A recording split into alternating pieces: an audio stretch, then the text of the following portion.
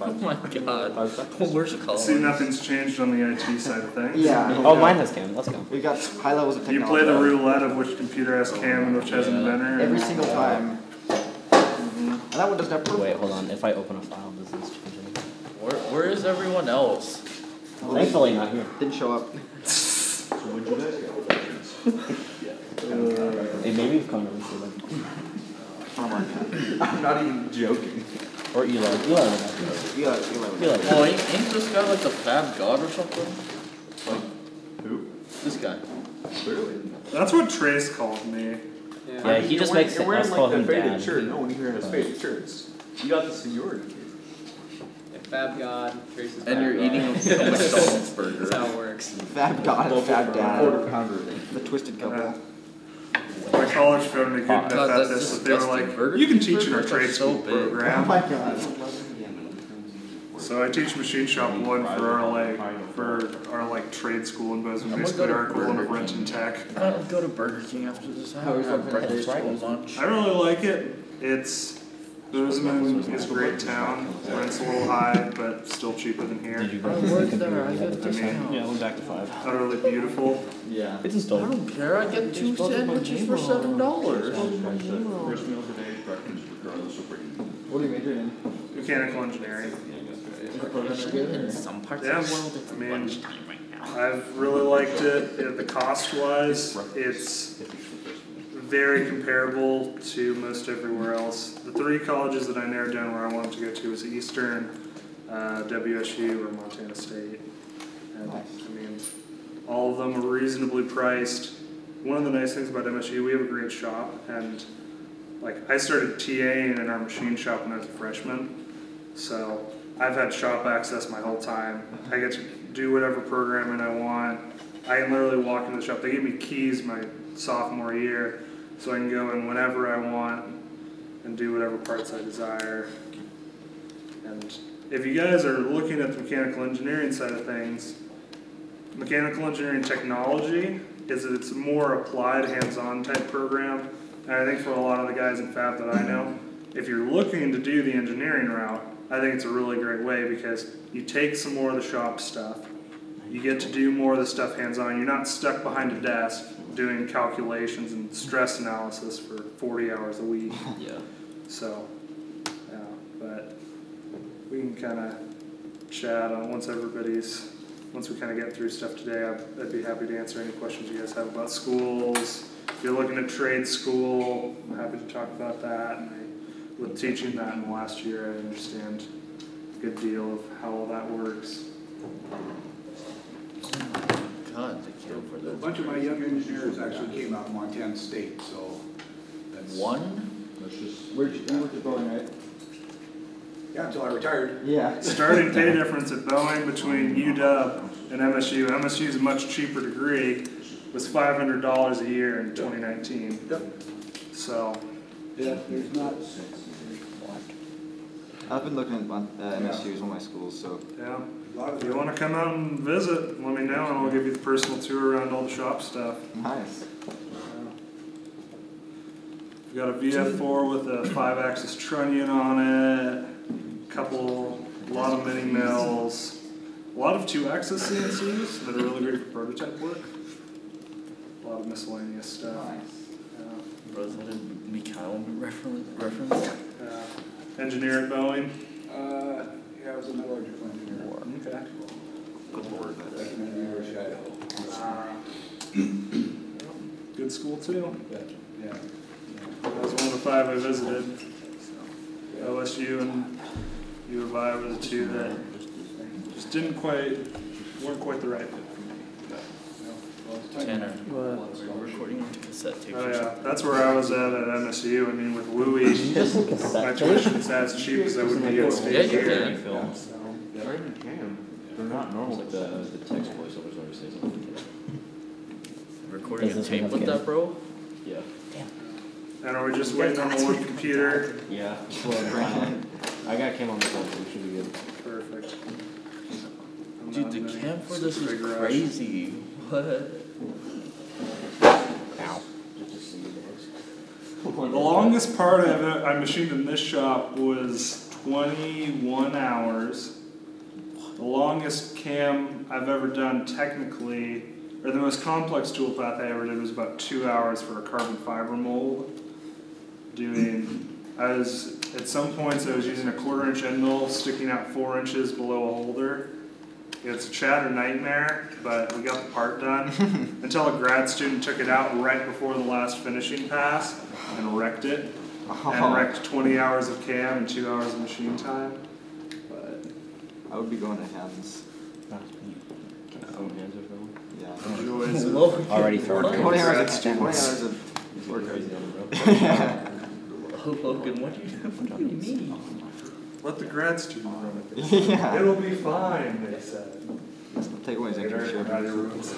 Take away him. His life. In the next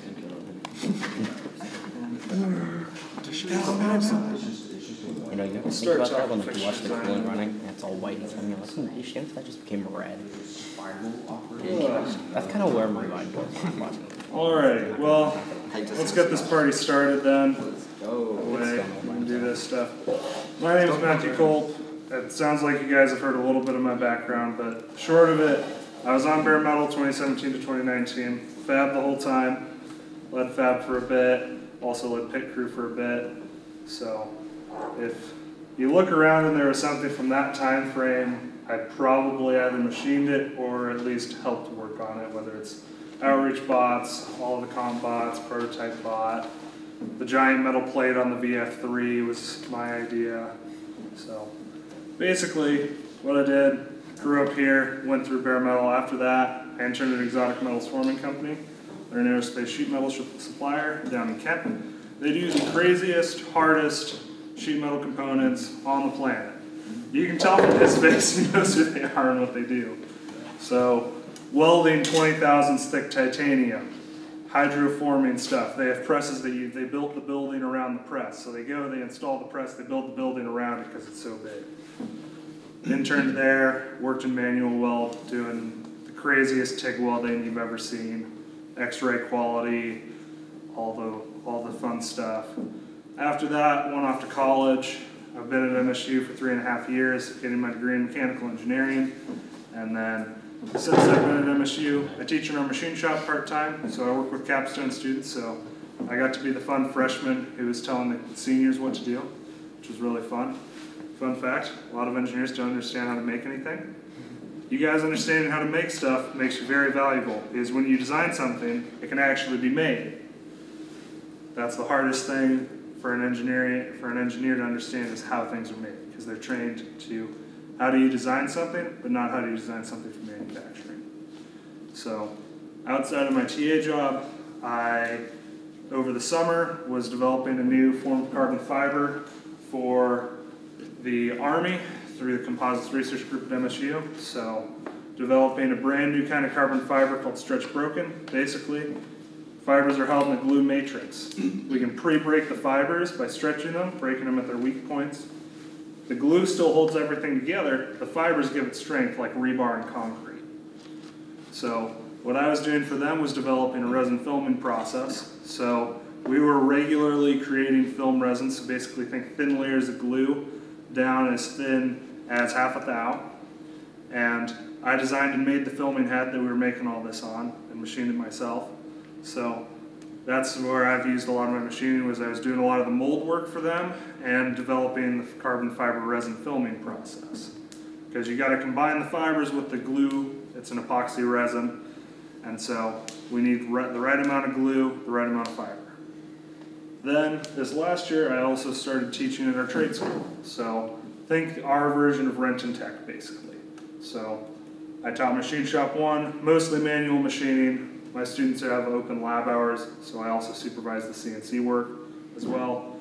But since going to college, I've also become quite familiar with all the manual machining processes. So my bread and butter is vertical milling. The VF3 in there is my baby. That thing is great.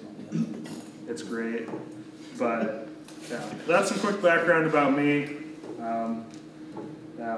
So we're going to start by walking through some fixture design. So why is this important? Something I want to ask you guys. How do you guys think I made this part? How would you guys go about making this part? What are some people's ideas? Weight, man. Just like machine it out of a piece of weight. Okay. How do you do the second side?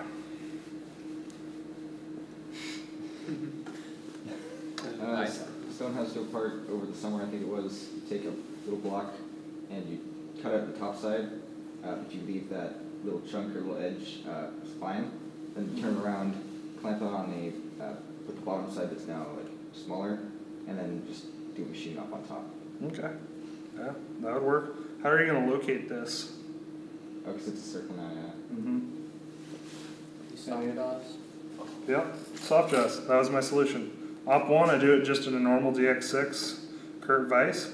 I machine it down 20 thou lower than this bottom surface, flip it, cut some soft jaws, toss it in, it locates it, and it makes these parts. These locate within about 1 to 3 thou accuracy to the table using dowel pins.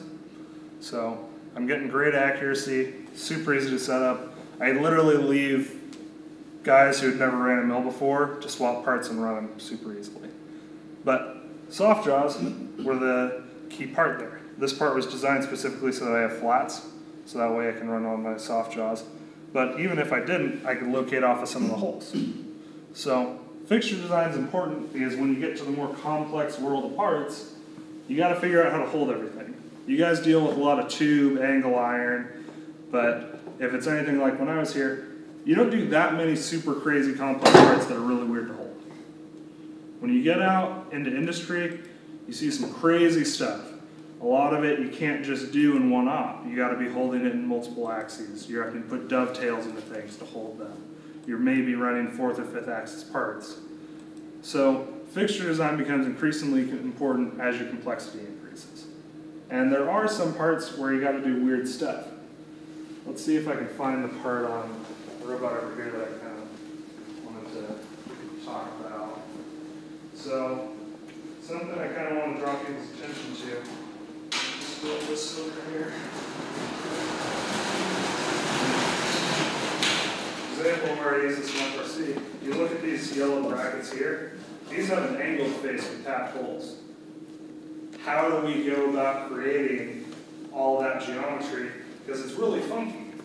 You're trying to create holes perpendicular to a face that's a pain to reach. So those are instances where we use some of the crazier stuff to actually do FRC parts. Parts that are kind of weird. In this case, I machine the top surface, then I actually flip this, set the angled face on some jaws, use a 1, 2, 3 block to space me out an inch and locate, and then what that lets me do is I can drill from the back side to create those holes. So I don't need any special fixturing, but I'm just thinking about how am I holding my part and where are my operations ordered so that way I can create the geometry I'm trying to do. So that's kind of the why you should care. And then what we're going to talk about is importance, methodology, common designs. We're going to talk about fixture plates for a little bit. We're going to talk about soft jaws for a little bit, and we're going to go through some examples of how do I actually use this. So that's kind of the overall plan. And then after this, we'll kind of do some Q&A, talk about things for a bit, and then we'll slide on to 3D tool pathing. This one, if you guys, I didn't think that I would have time to have you guys design a whole fixture. That's generally a pretty intensive process. But if you guys are interested or have some stuff you want and ideas you want to run by me, feel free. If you guys ever want to contact me, I'm there on the Discord, and Maggie, Collins have my info. So if you guys ever run into some weird challenge you can't figure out, feel free to reach out. But why use fixtures? As previously said, vices have limitations. They're great if you have square, rectangular parts. They get really annoying when you have anything that isn't those. So, complex curves, hard to grip on a vise. Fixtures can be flipped also to get multiple access sides. So, have you guys, any of you guys ever flipped a vise on its side to hold something because you needed the access for it? Probably not. But I've done it once or twice because that's how we needed to hold stuff. This is an example part. So this is for a finger engine, which is one of our demo parts. We need to inspect them. So we use a coordinate measuring machine, measures down to about 2-3 micron. So that's about 1/10 of a thou resolution. So we needed to be able to hold that sideways so we could come in and probe it, so that way we can measure it. So I designed this little fixture here, spring loaded. There's some pins embedded into here. You put the part on, the springs clamp down and hold it. It's completely toolless. You can swap them in and out in under 5 seconds. Weird part to hold, weird orientation to hold it in, but super easy way to fixture. Another example, this is a flywheel for the same engine assembly. So I'm using a little V-block, again just spring loaded, holds the part, locates it close enough. The machine will orient itself to the part as long as your part's located within about 5 thou. So 3D printing can even be a great way to do this. If you only need 1 or 2 uses, it's great. You guys have probably seen this. Yeah.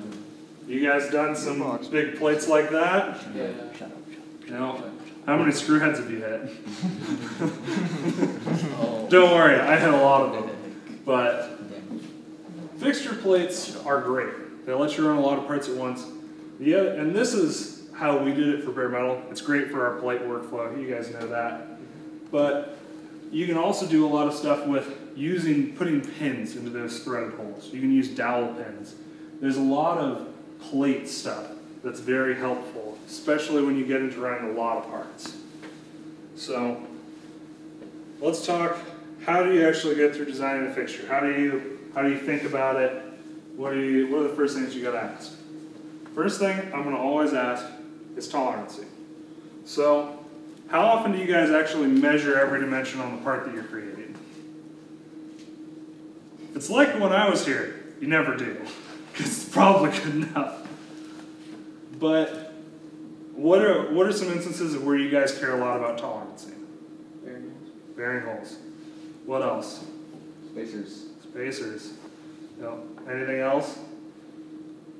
Gearbox stuff, hole locations on those. We've had 1 or 2 that came out a little wonky and the gears don't work, stuff like that. But the first thing you gotta ask yourself is, what level of tolerance am I needing? If it's a bearing hole, we're talking 10,000ths. You really need to be in that plus or minus about a ½ thou range according to the manufacturer. In reality, you guys have about a plus minus 1 thou, as you guys have probably seen. You can be slightly sloppy and it'll still work. But you gotta ask yourself, how much accuracy do I need? Because that's gonna determine how good does your fixture need to be. In this case, this is another CMM fixture. So CMM is just basically a machine that probes, uses a probe kind of like the Haas's to measure your parts precisely. Again, I only need to locate about plus or minus 5 thou. I'm just using a couple socket head screws with a little spring-loaded clamp, 3D printed. That gets me about plus or minus 0.003 accuracy. That's good enough for my application. But it wouldn't be good enough if I was machining the part.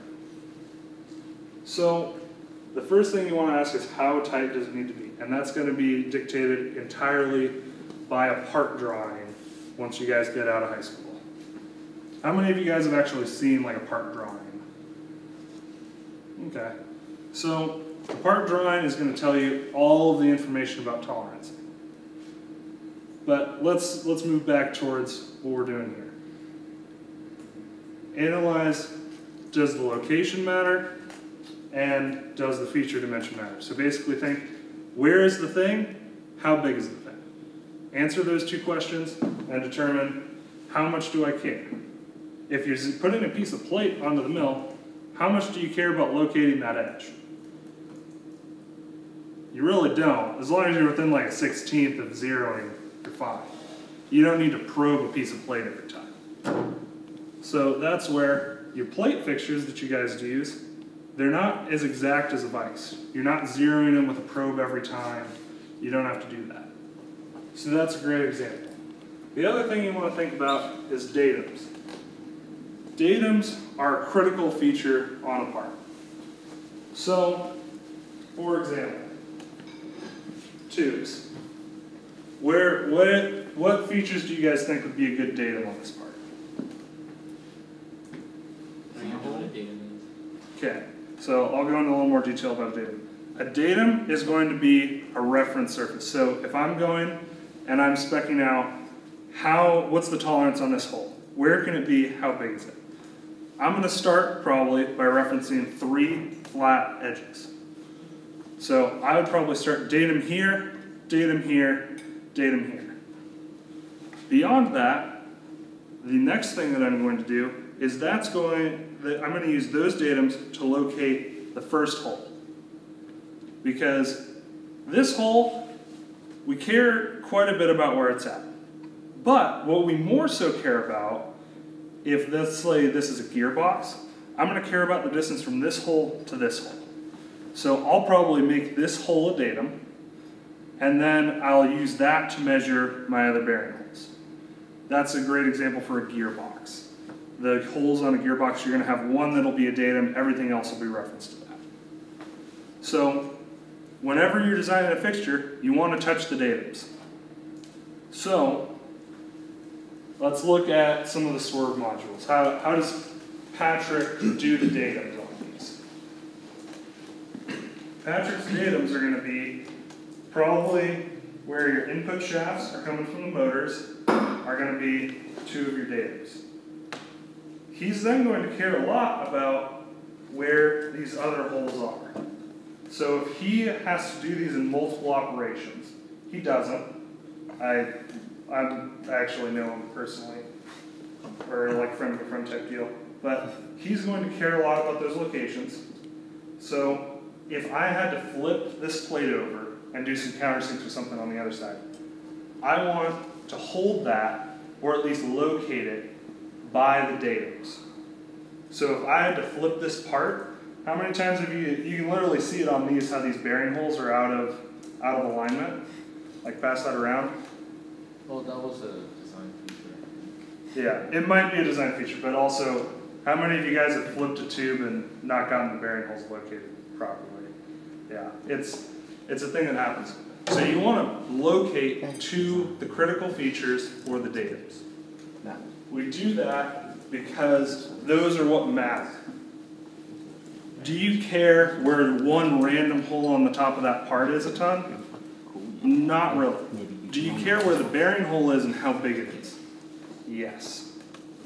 So when you're flipping parts multiple times, doing multiple operations, the second thing you want to think about is, where are my datums and where do I need to measure from?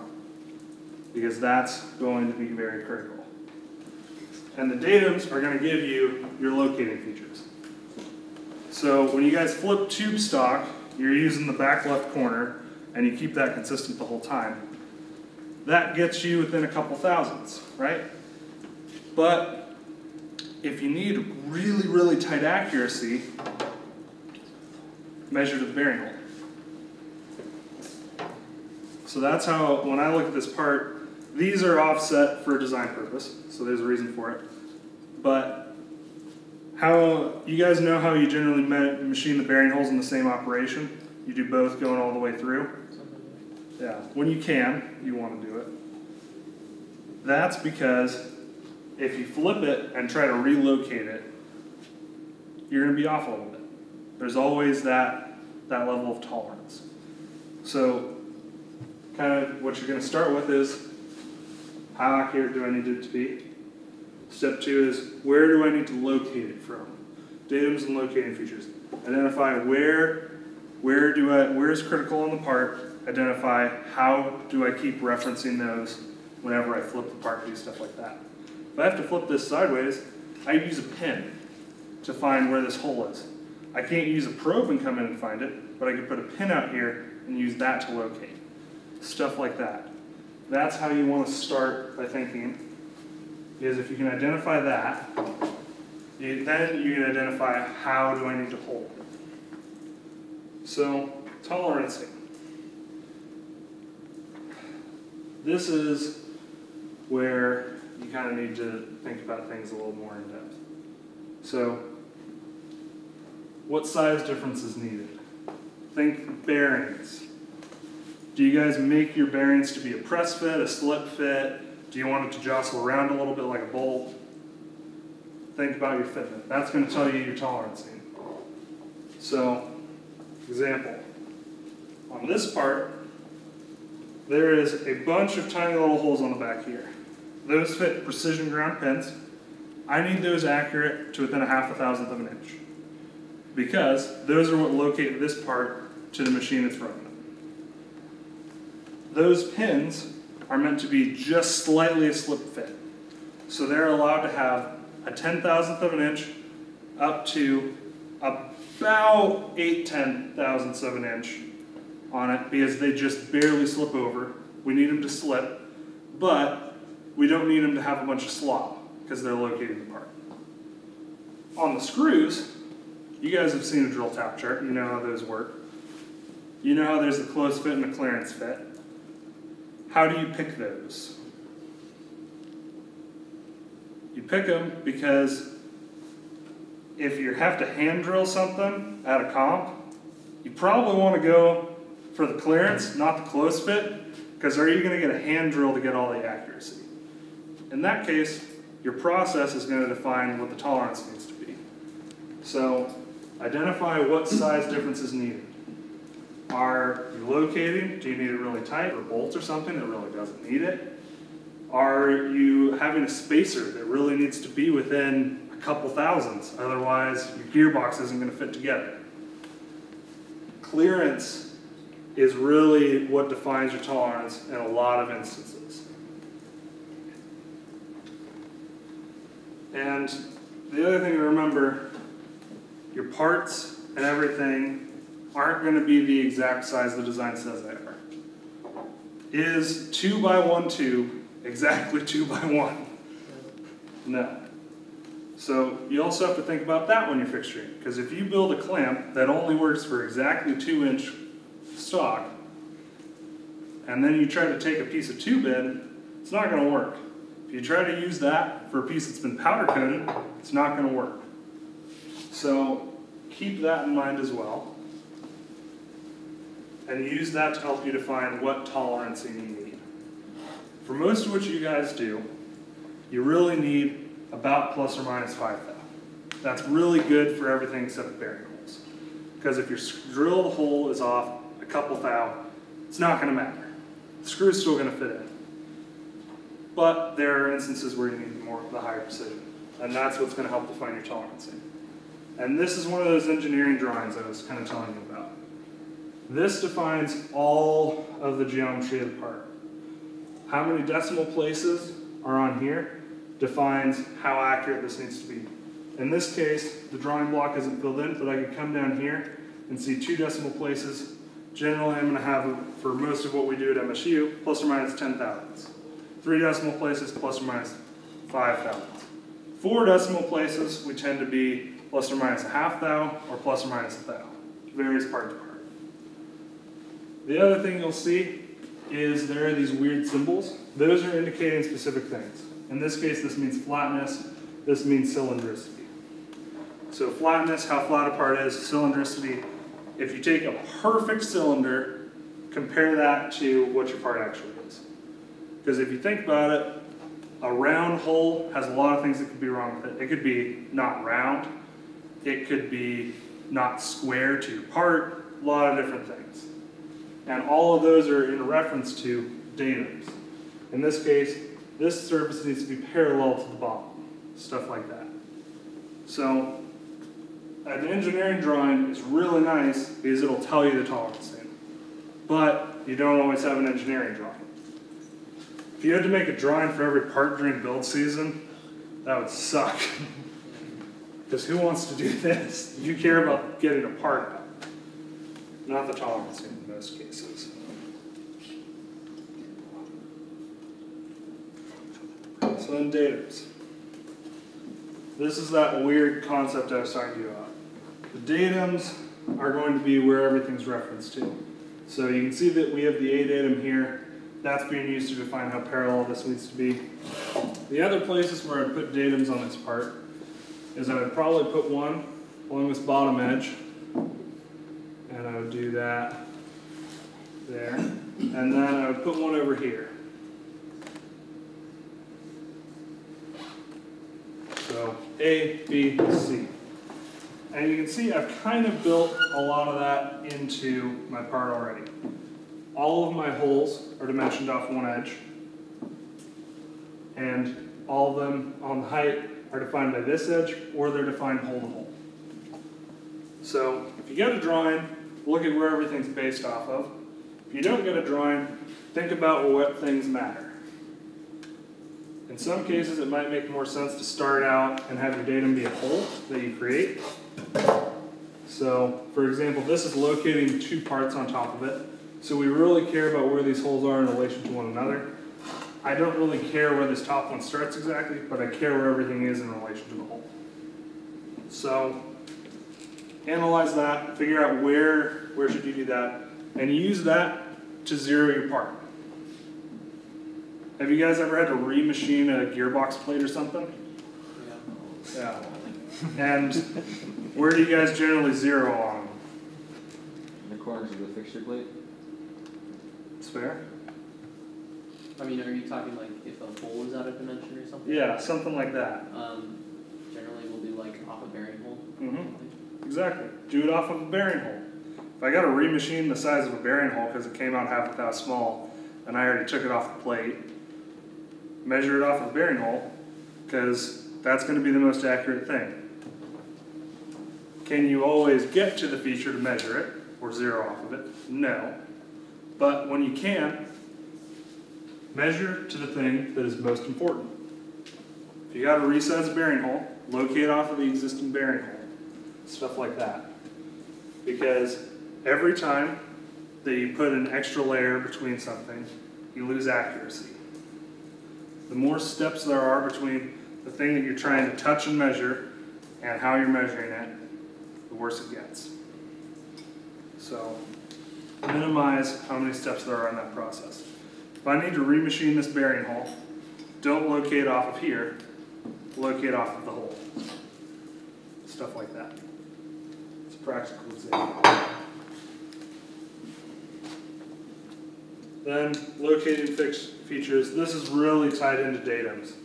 It really just means where should I be touching my fixture? Should I be touching on a flat plate? What if that plate's not flat? Has anybody actually measured how flat the fixture plate in there is on the VF3? Anybody know off the top of their head? No, we haven't run an indicator on it. Yeah. The last time I fixed it recently, though. Yeah. The last time I machined it, we had about 3 thou variation. So if I needed something ultra flat, I would probably indicate it in and use some chips, because that thing isn't perfectly flat. So sometimes you got to think about that. What surfaces do I need my part to be touching? Where does the part need to be located in the X, Y, and Z? And the other thing you want to reduce is how many surfaces contact something, because that means that you rely on the tolerance of every surface versus just your datums. So if I'm trying to support a piece of square stock, the perfect engineering way to do this is I have 3 infinitesimally small points, like this, because 3 points make a plane. This is going to be perfectly flat in regards to the plane with the top of those 3. If I set it on a table, we're now relying on how flat the table or this piece of cardboard is. And what if that's not flat? What if this isn't square to my machine? Think of vise. Is your vise perfectly square? No, it's not. Curved DX6, like you guys have a lot of. Those are only accurate down to about 1 thou perpendicularity in most cases. So you want to minimize how much of a surface is touching, because that's going to transfer the lack of flatness to whatever you're doing. Points are great. There's a thing called the 3-2-1 principle of fixturing.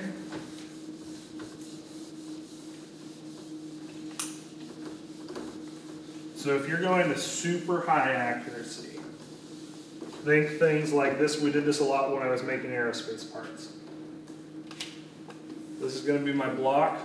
This is going to be me looking at that block from the side. What I'm going to do is I'm going to have 3 indicators on my largest face. So my largest face in this instance is actually going to be on the bottom. So on the bottom, I'm going to have 3 contact points. My next longest edge, I'm going to have 2 contact points. And my last one, I'm going to have 1. The reason I do that is these 3 points allow me to make a plane. These 2 then give me an edge that's perpendicular, and this locates me in the last direction. If I was doing this in industry, these would be the tops of little pins. These would be little pins, and that would be a pin. Because that's giving me the least contact area. So so how round these pins are isn't going to matter that much. Because they're only making contact on basically a tiny line. These are going to be small little top button type shapes. Because they're going to be making the least contact possible. Because then, the tolerancing on these matters less and less. So that's why you want to minimize how much of your surface is touching. If you guys are trying to square stock, and you're trying to get it really, really square, aluminum stock comes pretty square, right? I mean, it's a couple thou, right? If you need it square, I actually will put a little piece of welding wire in between my movable jaw and my part because it reduces my contact area. It reduces how much force I can apply to the part, but it means I'm not relying on how square that part is on how square that jaw is in order to keep my part square. I'm just relying on the back jaw. Stuff like that. Okay. That's the basics of tolerancing, locating, datums. Anybody got any questions with regards to that? And if you guys have questions at all throughout this, just raise a hand. But anybody have any questions on that stuff? What exactly is a pin? Let's see if we can.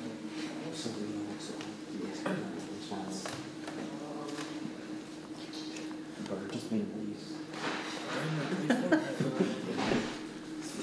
We used to keep some dowel pins around. I'm not sure. On the side, there's like a chart. Yeah. I helped build these originally. Yeah. So I do know. We might not have any. A pin is just, it's a straight up cylinder. In this case, most of what we're going to be using are dowel pins. So they're really precisely ground cylindrical pins. They're held to generally tolerances of about 2 10,000ths of an inch. They're really precise, really perpendicular. They're great. But they're just really precise cylinders. Generally what you'll do, for example, on this part, I use them for locating, so I put little pins in here. They press fit into the machine, so they stay there and you can't pull them out, and then you can just shove this on top. They're really common for locating. I don't have any on hand here. But does that kind of make sense? Yeah. On the top surface, how would you fix the pins in place to your part and still have a machine like tool get in there? So are you asking like on these? Like on the top pins, because you said you want 2 points of contact on the top. Mm-hmm. How do you fix those 2 pins in place while still giving it room to machine? So the disadvantage of this, so let's say I just needed to access the top. This is the side view, so imagine that we're kind of seeing through the part. This would be kind of how the pins would look. So I'd still have some machine access. The downside of perfect fixturing like this is you lose access. Yeah. So it is a trade-off. You're going to increase your number of ops for increased locational accuracy on your fixture, generally.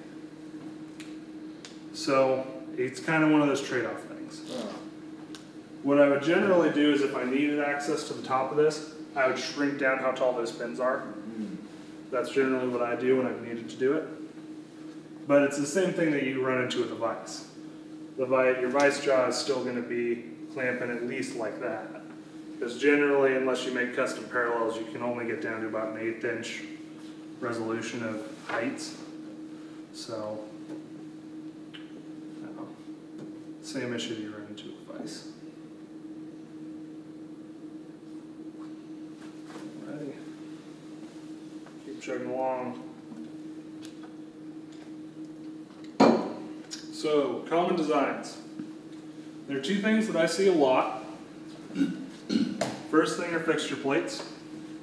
They're just a plate with precisely machined holes. These are some of those dowel pins I was talking about.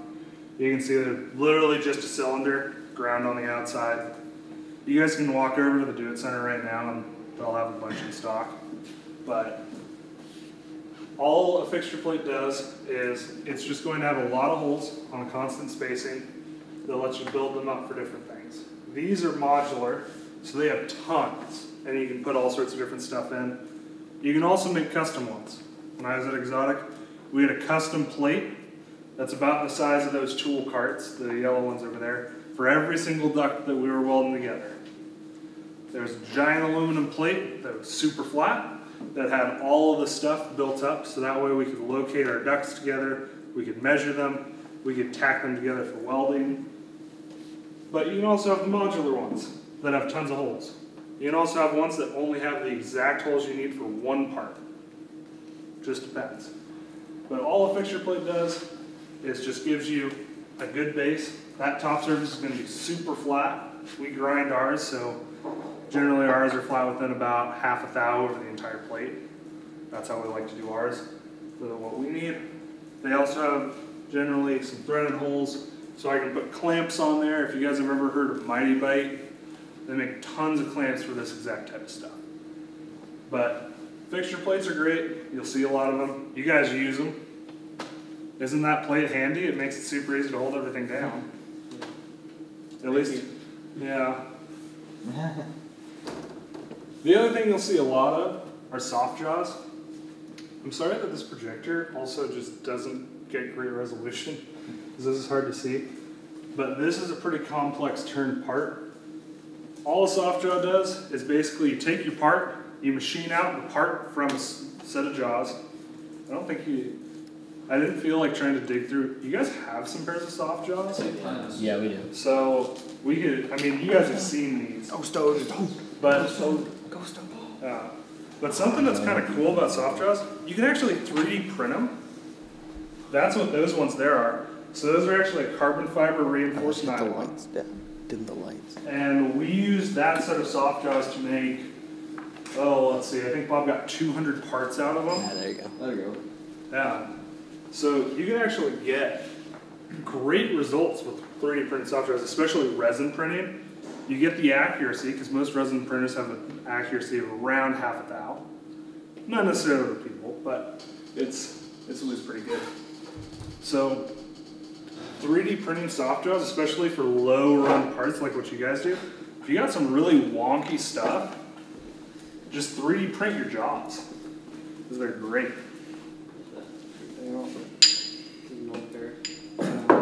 Like you guys can see these here. You just machine the negative of whatever your profile is. It's like making a mold. You guys have ever cast something, make a mold of it. Soft jaws are equivalent of that. Something you want to think about when you're doing soft jaws though, have any of you guys ever designed a pair? So, if I just design my part to be clamped so let's say I'm an inventor. I put the models of two soft jaws together, I put my part in, I do an extrude to remove my part. I leave this like this. Is it going to clamp? No. No, exactly. A key thing to remember with soft jaws is design how far apart you want them to be when you're designing them. It sounds stupid, but I've seen it happen a couple times, and it doesn't work out. But soft jaws are great. 3D printing them is becoming really common. We 3D printed 3 sets of soft jaws with MSU this semester for different parts. Because this is really weird. You have, for reference, these are about 3.5 inches tall, and there's a bunch of tiny corner radii on that. So it would suck to try and get down into that shallow of a pocket and machine those. So think about 3D printing them when you can. Cheap, quick, and you don't have to deal with machining the jaws. But we'll talk a little bit more about the fixture plates. So you guys have seen this setup on a fixture plate. They're great, simple, but you'll notice how I kind of did the drawings here. What I'm doing here is exactly what this plate lets me do. So I could put 3 short pins into here. I'd actually put what are called rest buttons. They're pins, but the tops are machined flat. So if I wanted to do this exact style of something, or let's say this eraser, I can put 3 rest buttons in. That's what my part's going to sit on. I'll put 2 pins back here, probably a pin here and here, so that way they're as far apart as possible, so this can't twist as much. And then I'll put a pin over here. And then I push it up against those, that locates me, and then I put a couple clamps. So I'll put a little pusher clamp to push it up against those pins, and a pusher clamp here to push it up against the other pin. So if you're trying to get that perfect fixturing, the like engineer's dream fixturing, that's the great thing about fixture plates. They're what lets you do this, because do you want to have to machine a new plate every time for every size of part? No. Buy or make yourself a plate like this. Engineering department gets real happy. But don't do what the guys who made this plate did. I actually went and measured these this semester, and their vise wasn't square when they machined them, so the entire hole pattern isn't square to the edges of the part. So what I get to do when I go home on Thursday is remachine every one of those so that the edges are square. How many do you have? Oh, let's see, they did a class set, which would be, that's 10 that I get to go in and indicate in and then redo. That's kind of funny. Yeah, so if you're making fixturing, your fixturing has to be accurate. Otherwise, you get what happened when what happened was I set up a part in one of these, one of our classes, and I start machining, and I'm like, and it had 2 holes. It's a piece about yay long, had 2 holes, and they were supposed to be centered. They were noticeably not centered. So I go and I start throwing indicators in it, and I was like, the plate's not square. Fixturing is only as good as how you set it up. It's like a vise is great, but a not square vise sucks because you can't do almost anything with it. That's why tolerancing matters. But the other thing that fixturing can be great for, as you guys have seen, is doing a lot of parts at once. So this is a production setup. You can see they're doing hundreds of these little parts.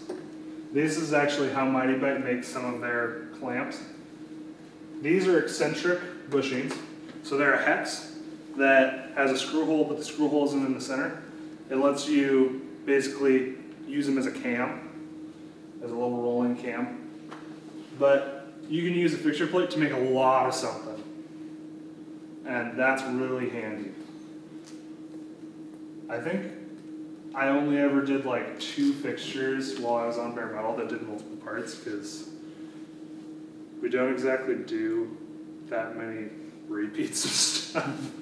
But it's a useful thing to think of when you have to redo stuff, or if you're doing some weird off-season thing, like when so fun fact, before you guys bought the modules, we actually made some. We like ripped off Patrick's design and like made a couple of our own modules. I'm not sure if they're still around, but how Swerve Specialties makes those is they have multiple part fixtures that fit onto their mill, and that's how they make all of them. Because when you get to needing the quantity, you really need to have that done. So that's another use for fixture plates, is making more than one part at once. Then soft jaws, which we kind of started out with. They're just the negative of part machined into generally aluminum jaws. They also make steel soft jaws. They're annealed steel. They're not too bad to cut, but they allow you to hold a lot of weird shaped parts. So that was, again, what I chose to use to hold these. This is specifically designed to fit into soft jaws. It's got the two flats to locate them, but even if this was round, I could put a little pin in that would match up with one of the holes and I could locate them. They're great for all the weird shaped stuff. And they're really quick to make. If you guys actually make an assembly in Inventor, I highly recommend, while you guys are on break, do this. You can get the soft jaw models from like Monster Jaws, or you can just look up soft jaw model. Throw two of them into an assembly. Throw a part in. Just use some mates to get the part in. You can literally extrude out the space. It takes like 20 minutes once you've done it and figured it out. Really quick. And they let you hold all the weird shaped stuff. It's really convenient. So, yeah. And let's say you have some weird shaped thing. Let's say I wanted to hold this pair of glasses in the laser cutter so that I could engrave something on them.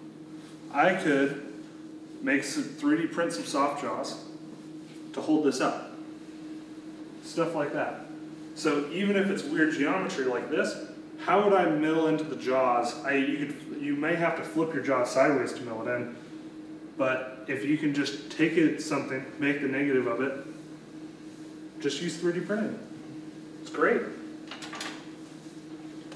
So if you get a weird shape that you can't make, think about that. Something else that I just want to point out on this is corners on soft jaws. Be mindful not to make anything that has sharp internal corners, because how do you make sharp internal corners on a milling machine? You don't. You don't, exactly. So what I like to do, they didn't do it on this one, they just made larger corner radii.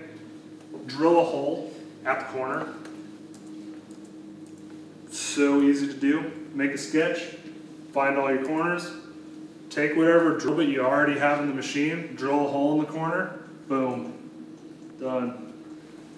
That's just the most common thing you'll run into is you have something that has a sharp corner and you can't make it, so you have to do something to relieve the corner. Just drill a hole. Easy, simple, really convenient.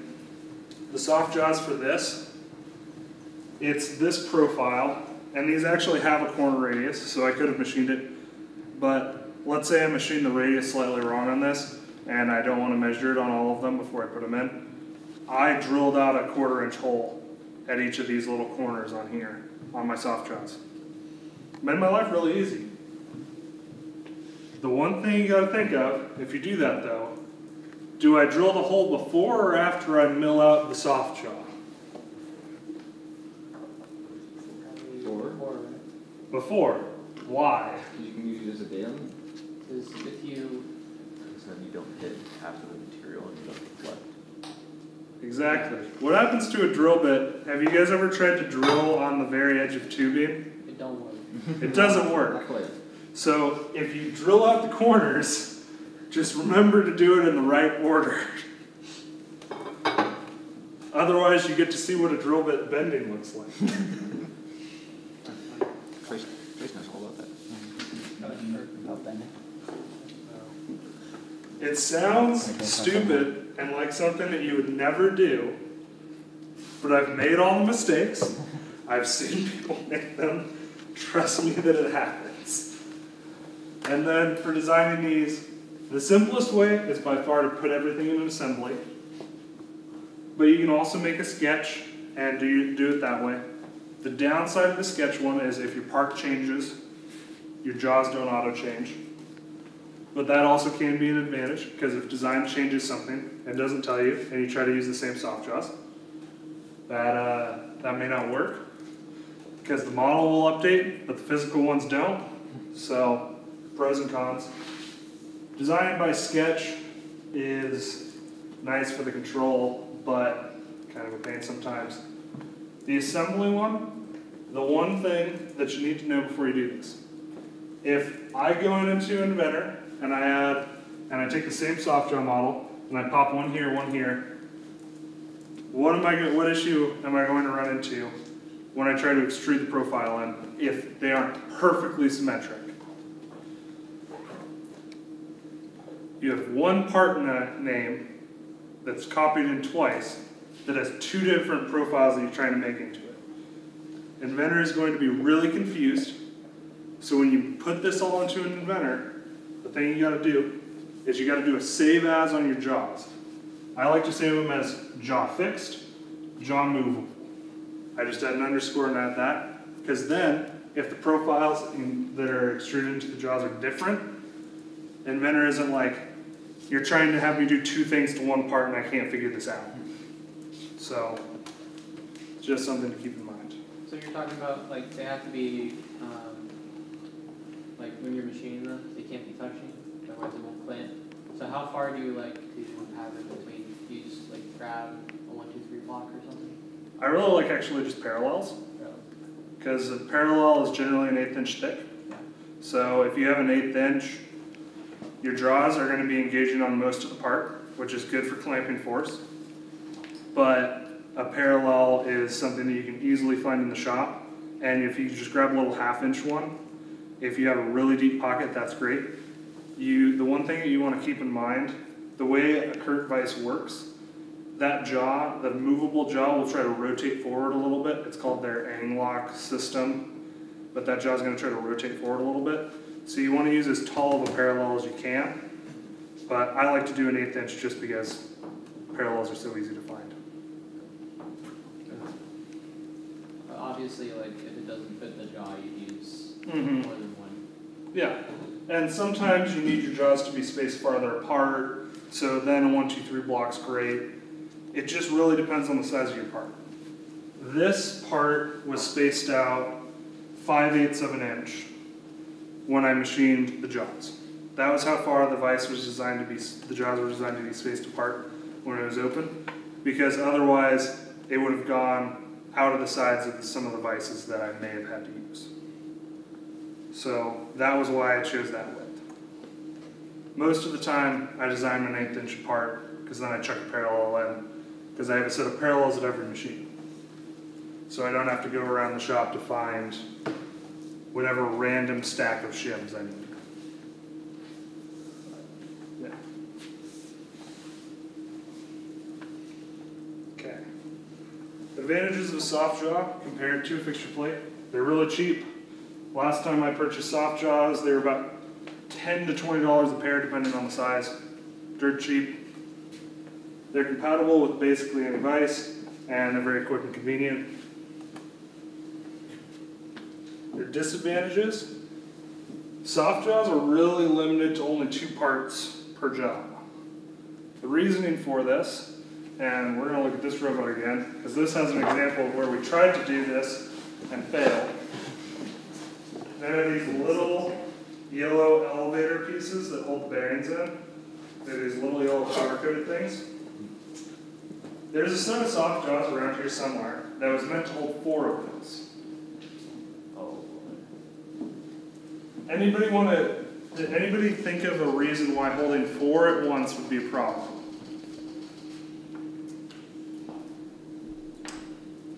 The first side's been machined.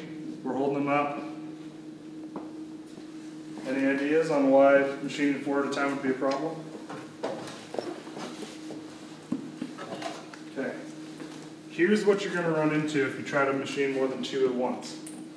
Is you have your vise, you got jaw, jaw. As this jaw moves in, if you feel on a vise, that movable jaw can rotate a little bit, right? So what happens is, you're going to get pressure on whatever your outside pieces are, but the inside ones are going to get a tool touch them and they're going to fly out. And that's exactly what happened. You can ask Collins, I'm fairly certain he remembers because I chucked like 4 or 5 of these before we realized what was going on. Because what happens is your vise tries to rotate and you get clamped on the outside ones because your vise rotates to clamp those. But if there's any tolerance on that part and the middle ones are slightly thicker, it's going to try to clamp on the middle ones and the edges will get chucked. And whatever the smallest one is, whatever one is slightly smaller than nominal, half a thou even, they're just going to not have enough clamping force. So never design soft jaws for anything more than 2 parts unless you are really confident in your jaw and that your parts are perfectly toleranced, because it will throw. You also have to have enough clearance, otherwise your part isn't going to fit well. So generally you end up machining your soft jaws slightly bigger than your actual part geometry. What I'll generally end up doing is I'll make them do the initial run through, test fit a part. If I need to, I'll run negative stock to leave passes in order to size it out a little bit. And they're really hard to do for anything that isn't a like 2.5D structure. So when I say 2.5D, basically think something that is more than just an extruded piece of plate. Gearbox plates, 2.5D part. You're not really doing a whole lot through the cross section. This is on the edge of what most people would call a 2.5D part because you have a lot of features in the 3D that are mattering on the depth. If you can cut it on a laser cutter, it's 2.5D. That's the short of it. But it's really hard to hold things that aren't that because machining the profile into the jaws becomes really hard if you can't just do it. If you can't machine the jaws while they're held like this, it gets really complicated. 3D printing makes that easier, but aluminum or steel soft jaws are really hard to do for complex geometry that varies across the z-axis of your metal. Example fixtures. We kind of looked at this one a little bit earlier, but all this is this part has another little boss like this, just a raised circle. This is just a 3D printed piece with 2 V's, and these are stacked springs, so they're spring washers. So this just spring loads on the part, so you just push it down, it locks it in and locates it. This is not a fixture plate or a set of soft jaws, but they're another type of fixture that can be good. Spring-loaded stuff for measuring is really common. I have to measure all of my parts at university because we actually care about it. And when you're making molds and stuff, people care about it. Something else. This is actually a really cool fixture. So this is a ring, big ring made of brass. What I'm actually using for it, this is going to be a cross-sectional view. So you have your circle here. I'm going to look at this. We're going to look at this as if we're along these lines here. There is a wedge here, and then a wedge here, and then I have a screw that's coming down and applying downward force here. So it expands out this outer ring. So you have a hole in the center, you have a little tapered piece here, the screw is going to be here, wedge, and then this is just a bunch of expansion. The clamp actually expands out. And this actually locks down so tight just using a little T-handle Allen wrench that you actually can't move it at all with your hand, you can't pull it out. But you just use a little wedge to expand that clamp. They make expansion pins that you just buy, you shove them in a hole, and then you turn the screw down and it expands the pin. They're a great way to locate things, and they're really convenient. So, just some other types. There is tons of fixturing solutions. Companies make a lot of money just selling these. Car Lane, McMaster-Carr have fixturing stuff. Mighty Bite. So, if you have some weird geometry, just look up at fixtures. These ones we've also looked at. This is a weird, complex part. I got a big radius on it. This is all radius. This is done on a live axis lathe. So it's a lathe with live tooling and a y-axis. So you can do all the milling. But when you flip it, we need to machine some stuff on this top surface. These soft jaws would be a pain to try and cut normally, but you just 3D print them. Great little solution. And this is one of those, I need to flip a part weirdly and locate it.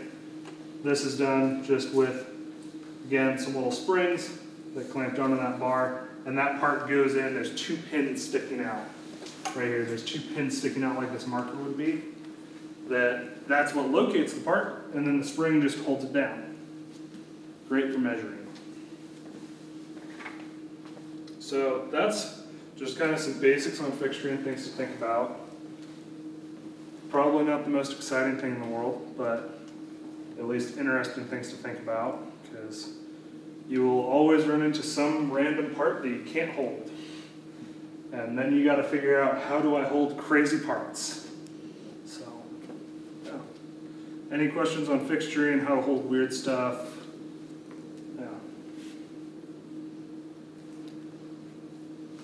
So with soft jaws, I know you explained it, but how do you start with the part? Like, if you have a weird looking part and you want to make weird looking soft jaws, do you machine the outside of the part first and then cut the soft jaws and then lock in the soft jaws, or how does that work?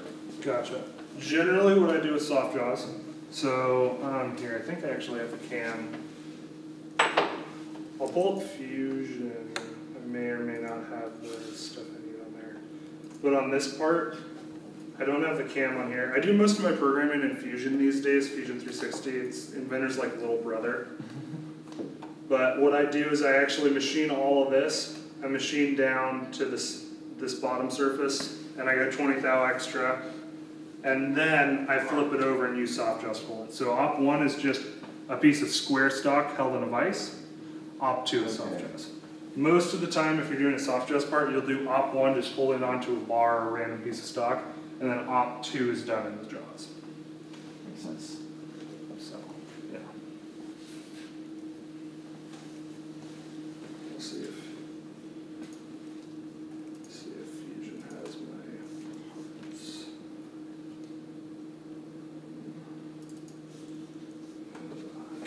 This should have the cam on here. Yeah, so this is op 1 on this plate. Version 54, I redid the cam on this like 3 times to optimize things because I had to make 17 of them. So shaving 5 minutes off was the difference between me getting them done in 1 day of machine time versus 2. But you can see I'm just doing this as if I was holding it onto it with stock, so I'm holding onto this chunk down here. And then what I end up doing is op 2, generate real quick. But op 2 is done in soft jaws. I don't have the soft jaw model in here because I don't need it for doing this, but then I come in and machine all this, and I never go below the top surface. So the top of this part sat about 20 thou above the top of the soft jaws. So op 1, hold on to block. Op 2, do it in soft jaws. And I think I didn't bother connecting to the Wi-Fi because my stuff doesn't work anymore, but you can kind of see the soft jaws there. I do them in an assembly, and then I just throw the part in, do all my cam in the assembly, because then I can locate to the point on the soft jaws. So back left corner of the soft jaws is my location for doing those. Yeah.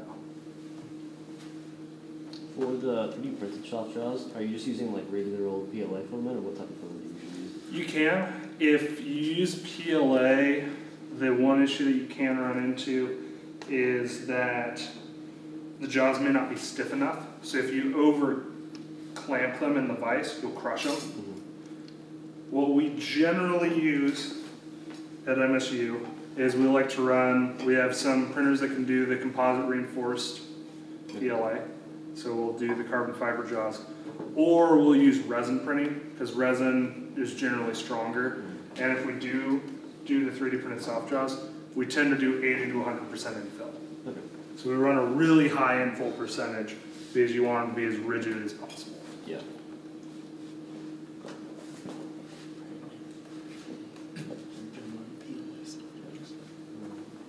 It was Op Zero.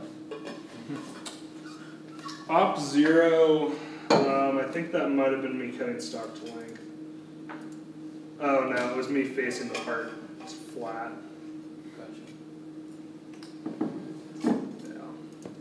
Sometimes I do an Op Zero if I need my part squared. If I don't have a manual mill available to square my stock, that'll often be an Op Zero. Yeah. Normally it's a facer. Normally it's a facing op. Yeah. So that's kind of fire hose of fixturing thoughts. You'll run into some weird part at some point. That elevator is like the king of randomly weird design parts. If you take, the longer you look at that elevator, the more weird components you'll find on it. Is that chains really? No, I don't think so. Shane was an interesting character.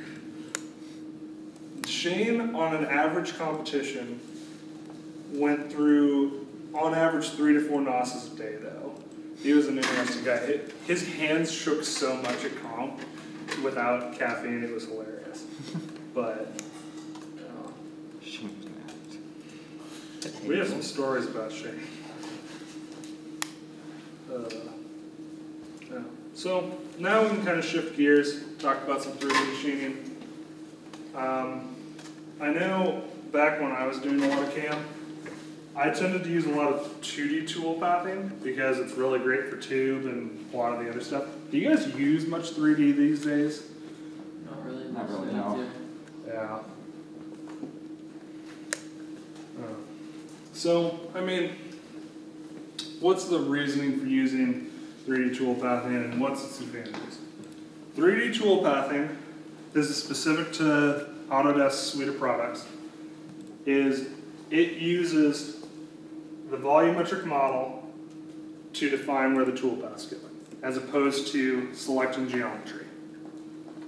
That's all the differences between a 3D and 2D tool path. A 3D adaptive and a 2D adaptive are using the exact same type of cut. They're going to use a constant radial load. But, as opposed to having to select every curve, a 3D tool path is going to be, you're going to set a containment area. So, example on this part. If I do a 2D tool path for these bearing holes, I'm going to take this, I'm going to select here, select here, select here. If I'm doing a 3D tool path, I could select the rectangle on the edge of this, and then it is going to automatically make any of the features inside of it that the tool can fit. So, at its core, that's the difference between 3D and 2D tool path. Where do you use one over the other? 3D tool paths are great to rough apart, especially complex parts.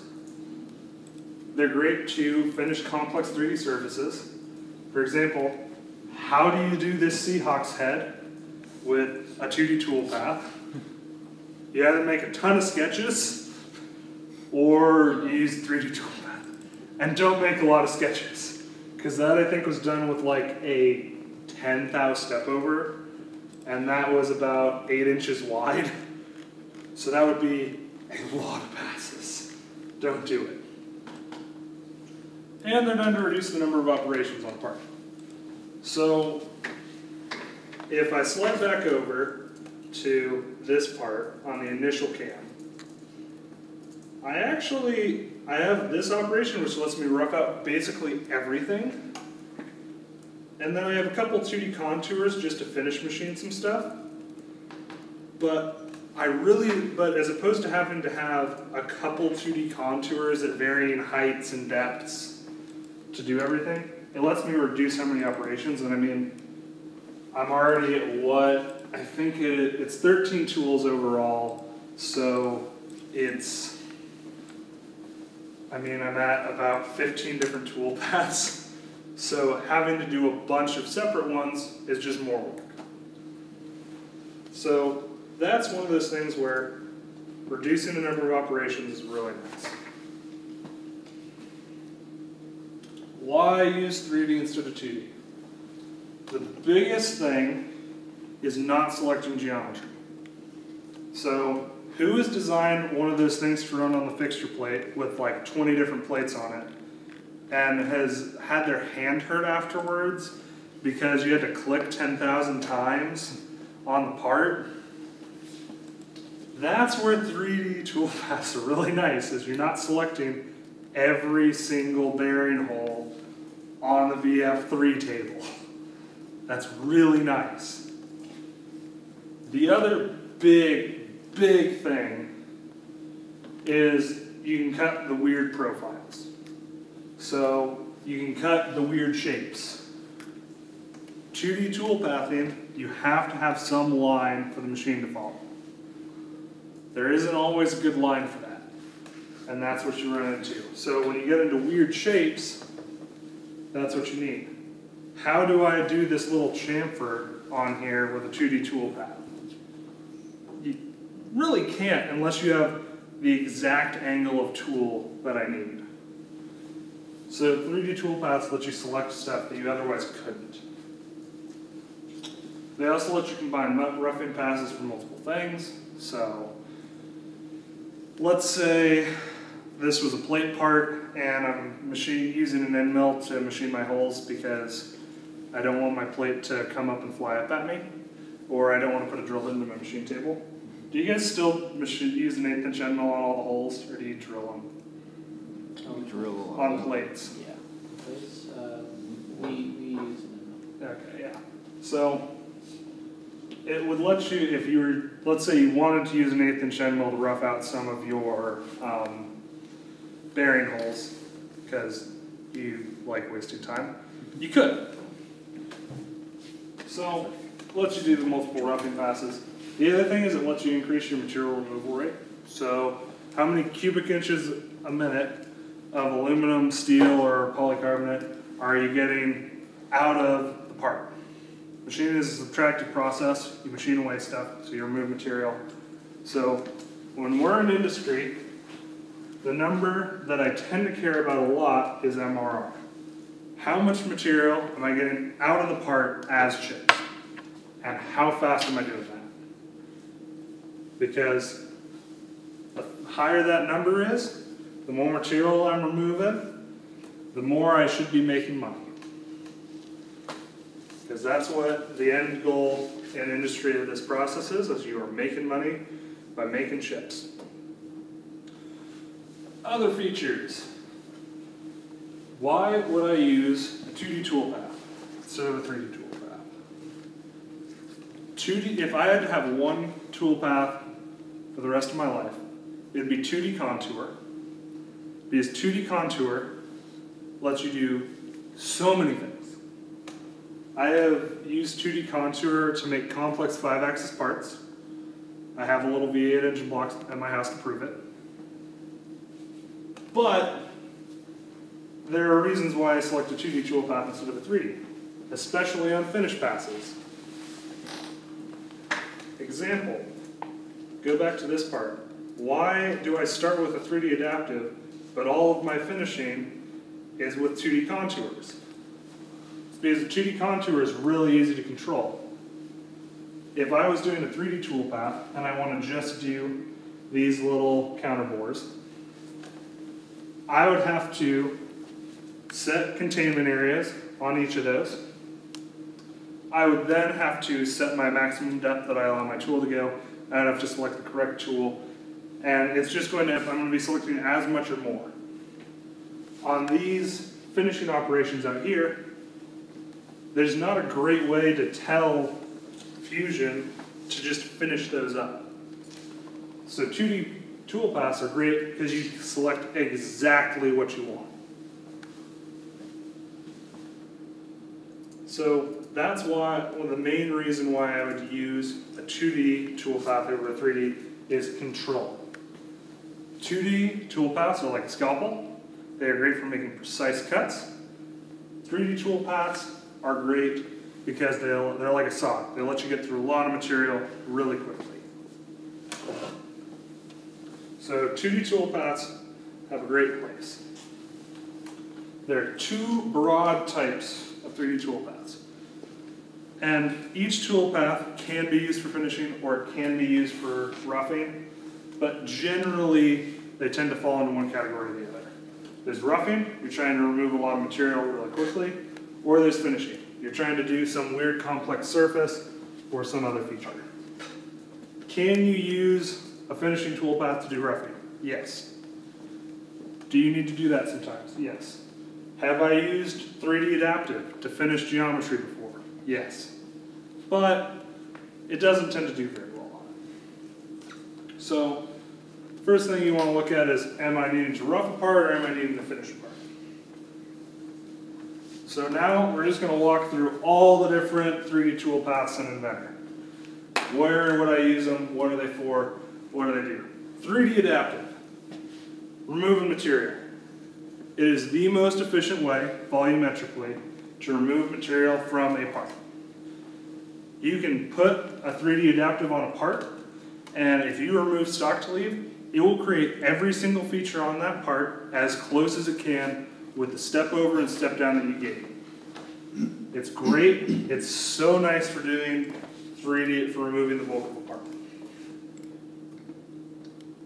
Now, we're going to talk about most of the finishing operations. And something that is critical to understand on 3D surfacing is what type of surface are you making? Is it a steep or is it a shallow surface? Because that is going to determine what type of tool path you're going to use to finish it. This is at about a 30-degree angle on this chamfer here. So that means it's going to be a more shallow surface. Generally, anything over about 30 to 60 degrees is considered steep. Steep just means it's going to have a high slope. It's steep, you're closer to vertical. Shallow, you're closer to horizontal. You guys can understand that. But things where you'll see a lot of steep surfaces, mold walls, if you look at that laptop and take a pair of calipers to it, it is not going to be square on that top plastic shell. There is probably going to be a 1 to 3 degree slope on that because it was injection molded. And it needs that. It needs that so that way the parts pop out of the mold. Shallow surfaces, things like grooves, fillets, this weird geometry that's on the spiral tool path. It's really common, things like chamfers that you need to machine, stuff like that. I tend to do a lot of shallow surfacing with the work that I do, and a lot of the molds I've done have had shallow work.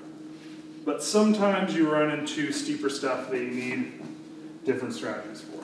So now that we understand there are two types of walls, steep and shallow, let's look at how do we machine each of them. Parallel. Parallel is what I use for about 90% of my 3D finishing. The reasoning for it, it creates passes at a constant step over. So it is going to create passes at a constant distance apart and in the X and Y. It's great for shallow surfaces. Great for them. It lets you get lots of just great geometry out of them. But why is it not as good for the steeper passes? The reasoning is, if I am doing constant passes going this way, when I'm at the top, if I step, and let's say this is a curved surface, if I go over a constant amount on a steep thing, that's going to get me going down further. That means that I'm going to have a large cusp up here, but as I get down to a shallower angle at the bottom, and I'm just going to draw this out.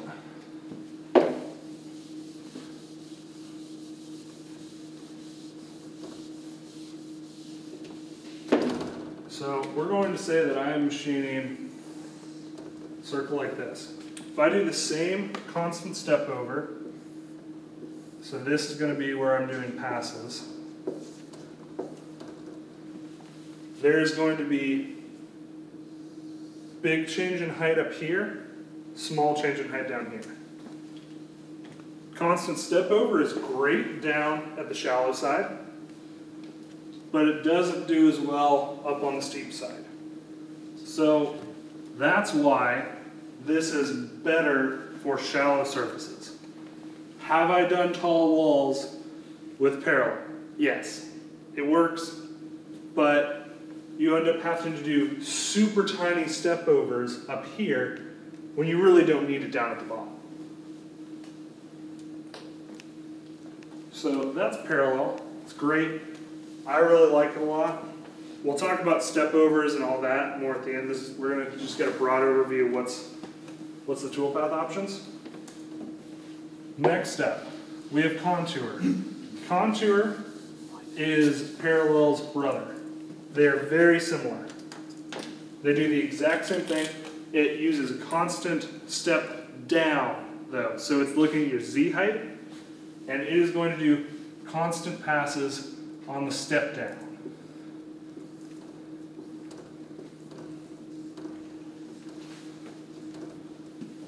So it is great in the exact same way that parallel is great, but it's great up at the top. Because you can see we're getting pretty minimal change, but as we get towards the bottom, you run into the exact opposite problem that parallel had. You need a lot of passes down here, when up here, this is a great step down. So parallel and contour are just two sides of the same coin. It's just, do I want a constant step over or a constant step down? Next up, you've got ramp. This does exactly what the animation is doing. So basically, you guys use 2D ramp a lot. It's really common, great for entering parts. This does the exact same thing, just going around a surface. Great toolpath, really convenient. Why would I use it over a step down, over like a parallel or over a contour? Would mainly be if I can go around a whole part. This lets me set my ramp angle, so I'm not having lead in and lead out. If you look at parallel and contour, that contour image doesn't show it well, but on parallel, you know how green in Inventor is your lead in, lead out? That is all wasted machine movement. Ramp, if I can do it on a part, reduces how much lead in and lead out I have. That's the main reason I would use it, is if I can reduce how much time I am not cutting material. Horizontal. This is great for when you're doing weird parts with a lot of flat surfaces. Lets you machine all of the flat bits. It's pretty much exactly what it says it is. It machines any of the flat areas on a part. Super convenient. Makes it to where you don't have to do a bunch of 2D adaptives or 2D pockets in order to finish a surface. So, this is an example part. This is a part I did for Montana State University. Fun fact, MSU is responsible for testing potatoes in America. They go through 2 to 10 million potato samples a year. So, how do we not have the Irish potato famine happen again? MSU tests potatoes from across the country to make sure they're not diseased. To do that, they use these trays that hold 25 samples. They needed trays, they needed these plastic parts to have a mating, basically metal tray system to hold them so that way they could move them through their machines automatically. So they went, they got the plastic piece made, then they realized, oh, we need to make the trays. So we prototyped out some different molds for them. This is an injection molded part. Injection molded stuff never has square walls. Why? If I try to injection mold something square, it is really hard to get out of the mold. So what you end up doing is the walls have a slight angle like this. So your angle in here is generally about 1 to 3 degrees. So I can't just go in and get these trays to be a good fit to that part by just doing 2D toolpathing. So, given those angles, what kind of toolpath would you guys use? Yeah, 3D contour would go great. 3D ramp would also work really well. It's a steep part. So you want to use an operation that's going to be doing a constant step down or going at a constant angle. That's basically what you got to think of. Is just how steep is it? That tells you what you're going to do. That part took about 3 hours to machine so that it would actually fit. The roughing took 12 minutes, and everything else was just doing a ramp down passes along the entire inside of the part until it fits. Next up, you got some fillets on the top of a bar. Everything else is machined. You just need to do these fillets. What operation do you select? You do it parallel. Yeah. I would use parallel for doing that. That's exactly what I would use. It's at the bottom here. You may end up needing to use a 2D or a 3D contour because it gets steep. But I can do the bulk of this with a parallel really effectively. And the added perk, these are really long passes. So your machine's not accelerating as much. And you're not going to run into, who has ran into the high-speed machining limit of speed on one of the mills when you're trying to do some weird curvature? It's a thing that happens. So that's why parallel would be great. It makes ball notes work take forever. Anyway, how would you split up between like doing a parallel and a 3D contour? Like, would you have to make a sketch or something? You can. Let's hop over into Fusion. Has a toolpath that should be coming to Inventor here soon. That's great, and it is called Steep and Shallow. So what it lets you do is, if I go into, I believe it's the Passes tab, I can set a threshold angle, and it'll auto change between the two at an angle. Inventor is supposed to be getting it, but it keeps getting delayed release after release, so I don't know. But there is ways to do it in Inventor, just slightly more clumsily. So let's say I'm gonna go in on here to our parallel. So if where's that? The easiest way to do this is you can, on parallel, you can machine steep areas, and what that lets you do is kind of shift to a step down, but basically it lets you use when the steep when it detects steep, which I believe is anything over 30 degrees is what it auto sets to, you can have it use a different step over. So that's the easiest way to do it, is just be like, okay, I'm gonna have some steep areas, and then you just set a smaller step over or step down for those areas. That's the easy way. The other thing that you can do is use a sketch, but that tends to be faster. Does that kind of make sense on that? Yeah. And the other thing that you can do is you can set up with a slope angle. So this will machine from 0 to 90, but I could say limit from 0 to 30, stuff like that. That's the other way you can go about it. So when you do the like the 3D contour, you can limit it to like 30 to 90. Exactly. So that's That tends to be better than doing a sketch. If you have really weird geometry, so it's not just like a chamfer on here, a sketch might be better than just doing it based off a slope angle. Because if you have weird intersecting fillets, Inventor kind of has an aneurysm. Because it's like, what angle is it? And it's trying to do passes that are infinitesimally small, and it doesn't work well. But that's how you kind of control this. So you would just do a parallel and then a contour and just set what contact angles. Or if you don't have, like on that fillet part, I would just do the steep passes and just reduce my step over for a little bit. Because it gets steep for a like 60 thou wide area. You can just make your step over tiny for that, and let's say you do a 2 thou step over. Yeah, it's 30 passes, but if you can just leave the machine running overnight, who cares?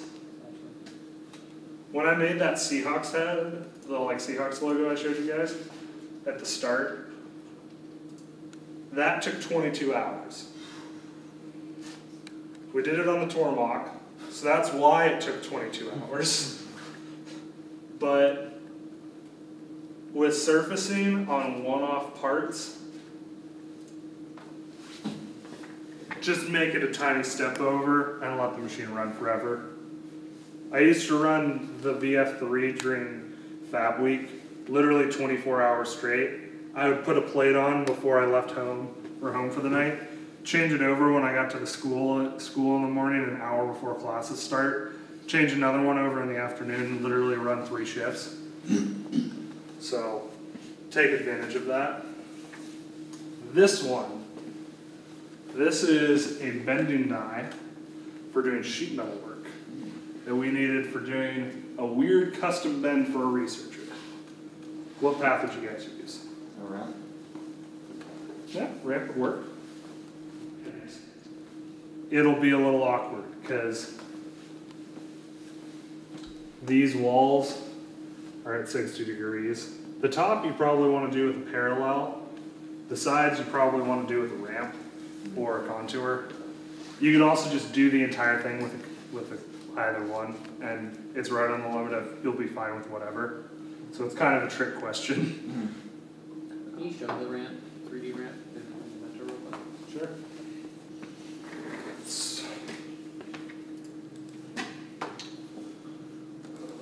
It's not going to work well on this one, but we can try it. This out.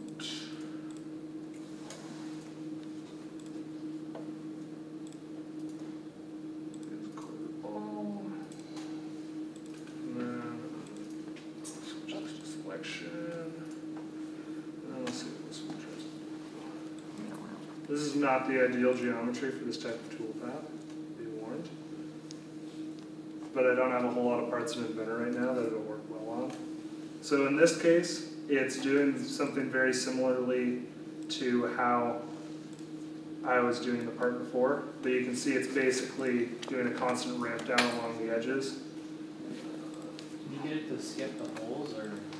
Yeah, so we'll talk about that later on, but the first time that you create a 3D toolpath, you're going to get it to do all this weird stuff that you don't want it to. And there's a lot of tricks on how you get that to do that. So we'll go through that later. Kind of the structure of this is I want you guys to understand what toolpath to start with, and then we can go, and then here in like 5 slides, we'll talk about how do you get great results with all of them. So we'll get to that in just a minute.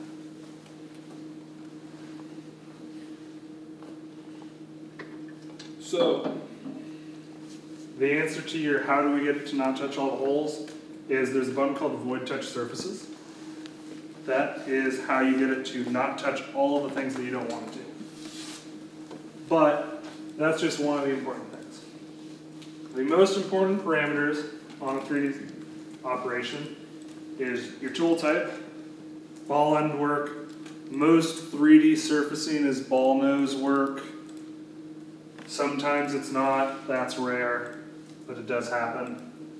Your step over or your step down is going to be just about the most critical part of this, because that's going to define how nice your passes are.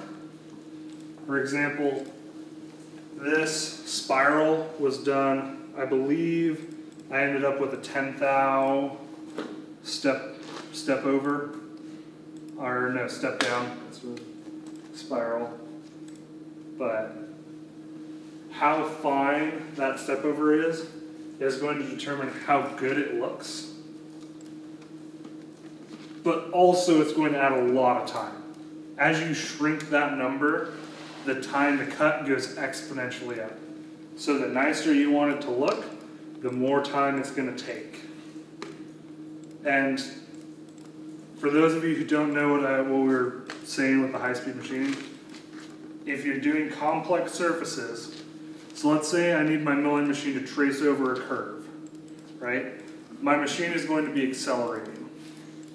Haas has a thing called high-speed machining, which basically what it does is it looks ahead at the code, says, okay, here's the motion we need to do, and smooths the motor curves so that you can keep a higher feed rate over the entire time. Because what happens is your code is going to look like tens of thousands of tiny little points that are like a thou or two apart. Because your machine can take in arcs, but if you're doing weird, crazy 3D moves, it doesn't have arc commands to do 3D arcs. So it has to take it in as tens of thousands of individual points, which if the machine is only looking at the next point, it's going to move between that, and it's not going to be able to figure out where it needs to go next fast enough to be moving at max speed.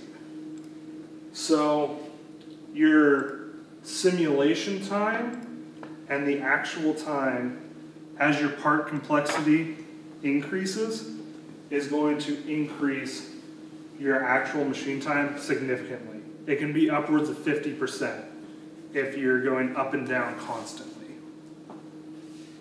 which sucks. Because you're like, this is going to take 5 hours, and then it takes 10. So, yeah. Slope angles, as we kind of saw, that's going to determine what toolpath you're using and what angles you're going to use that at. The other thing, rest machining. This is really critical for 3D adaptives. Rest machining, do you guys know what rest machining is? Have you guys ever heard of it? Yeah. Yeah. Rest machining, basically, the toolpath's going to look at your part, look at what's already been done, and it's not going to try to redo any of the stuff that's already been cut. It's great because you don't have to tell it to avoid 10,000 things that you already cut. The downside, if any of you have ever tried to run a rest machining toolpath on a crappy computer at your house, is it takes a lot of computing power. So if you're like, why is this taking 20 minutes to generate? It's because rest machining takes a while to create a toolpath. So that's a trade-off that you run into. The other thing, smoothing. Does anybody know what smoothing is? Basically, like, makes just smooths out the toolpath, I guess. I don't know. So, like I was saying, if our mill is trying to follow this toolpath, I'm going to choose a marker. You don't add like more points to the arc or something to smooth? No, it doesn't do that. What smoothing does is, let's say we have 3 points here. What smoothing does is, instead of telling the machine to go from here to here to here, it tells it follow an arc that will take you through those points. So it helps reduce the machine getting hung up on moving point to point to point by fitting arcs to everything where it can.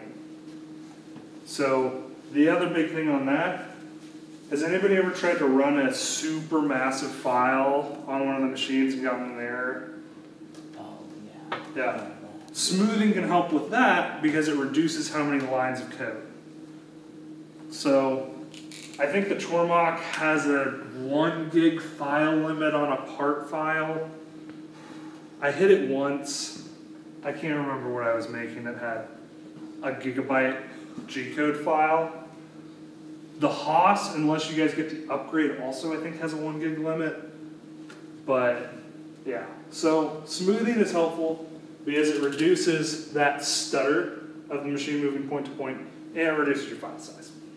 So it doesn't take 20 minutes to copy from a flash drive. The downside of it is if you click on it, it tells you a tolerance. So smoothing isn't going to perfectly get that same surface. It'll get close, but how close does it have to be for it to make it an arc is defined by the tolerance you set. The higher your tolerance, the more off it can be, but the less stutter your path will be. So it's a trade-off. And then the pièce de résistance is avoid touch surfaces. Avoid touch surfaces is how we get this to not do all of the weird stuff inside. And does this one not have... Ramp might not have it, but the other one's... Parallel I know for sure does. So like if we go into this spiral here, I know spiral does. So if you look, I'm telling it to not touch the top surface and not touch the side. And that's because if I remove those, so I'm going to remove those real quick and show you guys what happens if I don't do this. What this is going to try and do is it's going to try and do the entire part. Ooh, quick one. Whoa. And that's doing 30,000 step overs over the entire part. That's going to significantly increase my machine time. Like 6 Is years. your spiral there how you're doing your chamfer? Yep. So the spiral, this is meant to do just that little chamfer. Okay. So is that like another path you could use, I guess? Yep. We can kind of look at all the other ones. Most of these are pretty much the same concept, just slightly different. We'll kind of look at them in a second. But just going back to the avoid touch surfaces, if I select those 2 surfaces alone, it fixes most of it. Yeah. So it's still trying to go into the holes a little bit, but I'm leaving that. The reason that I'm doing that is because it means I'm not having to have a lead in, lead out every time I go over a hole. It allows me to have one continuous tool path. So I'm spending less time cutting it out than if it was lead in, lead out on everything, because it wouldn't try to retract it all. So that's why I like that. Isn't there a button that says like keep tool down? You can. Even still, switching between a G1 and a G0 move can have some weird consequences. So I just chose to leave it in because it keeps my tool path continuous. So yeah. We could go in and add the internal surfaces of those to my void. So let's just add a couple of them just so we can see. So you can see it does that, but also it's not finishing around the hole now.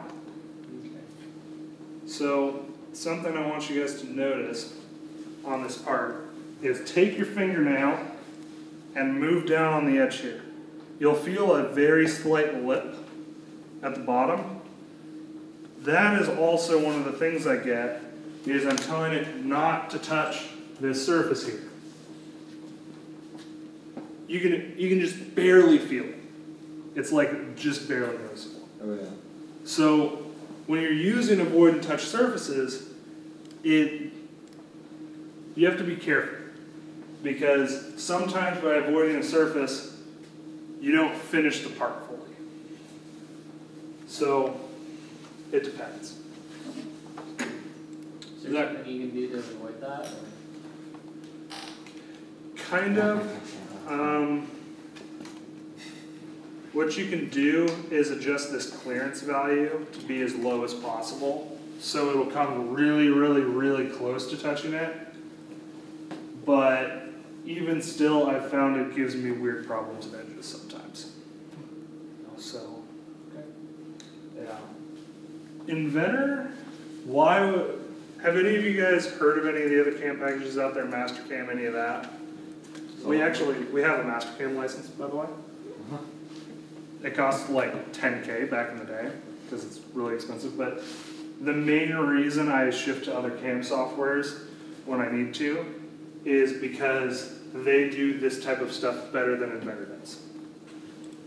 InventorCam is great for your day-to-day work of what we do here, what I do at the university. It's not great on the aerospace. I need to make a jet turbine blade that is all complex 5-axis work. Mastercam, even the super old version we have an X7 license. Hopefully Darren knows what a flash drive is if you guys ever want to play with it. It takes so much longer to program in it. Please don't try to do like build season parts in it. It sucks. Trust me, we used to do it that way. But it has a lot more options on these. So this is just good because it like integrates like both design and camera easy.